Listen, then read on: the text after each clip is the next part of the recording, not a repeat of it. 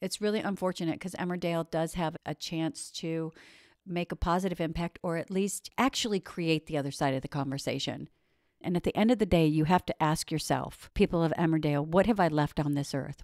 What impact have I made to humanity? And is it the one that I want? Am I proud of this?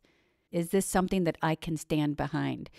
So what's important to me for our conversation, Cristina, because you do great things in our community and you do help to put the change out there. And this conversation, it might not go our way. They may continue with their storyline and just not really care. And that's what bullies do.